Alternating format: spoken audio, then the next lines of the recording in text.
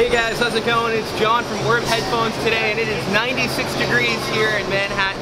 And today we're going to be looking at the Beats Executive from Beats by Dre. These are the top of the line headphones from them, and I think they're really great. They're more for the grown and classy type individual.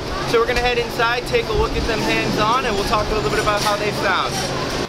Hi guys, alright, so we're back inside Orb Headphones headquarters here, and we're going to be taking a look, as I mentioned, at the Beats Executive from Beats by Dre.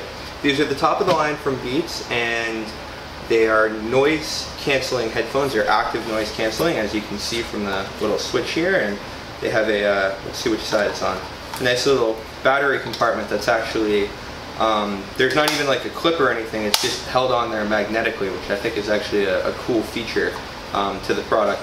They fold and pivot in a number of different ways, so you can store them flat like this, so you can shove them in your bag or something like that, and you can also actually fold this one in as well, and that's how you get them in the case. So what do they come with? They come with two different cables, one without the microphone and control feature, and then one that has it.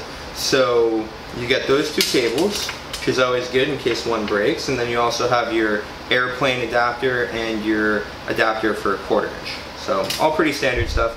It also comes with a microfiber cleaning cloth and this nice little semi-hard shell case. So in regards to the headphones themselves, they only have one port for your 3.5, so you can't daisy chain them together with another pair of headphones, and should that port go, well, so do your headphones. We've talked about that in previous videos. It's not really a big issue for me, although, you know, there is a small functionality component there that some other headphones have and these don't, but it's not really a big deal in the scheme of things. Okay, so now that we've talked about some of the functions of these headphones, we're going to talk a little bit about the sound. Right off the bat, one of the first things I noticed is that these headphones have a really, really bright, really upfront high end. I was listening to some Portishead, and it kind of sounded different than I was used to hearing it.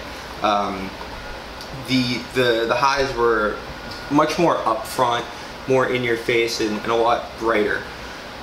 The lows, on the other hand, did still maintain the nice heavy low end that Beats is known for. So when you look at it, it's actually sort of an overall improvement from the Beats Pro, where those sort of had a thin, sort of lacking high end.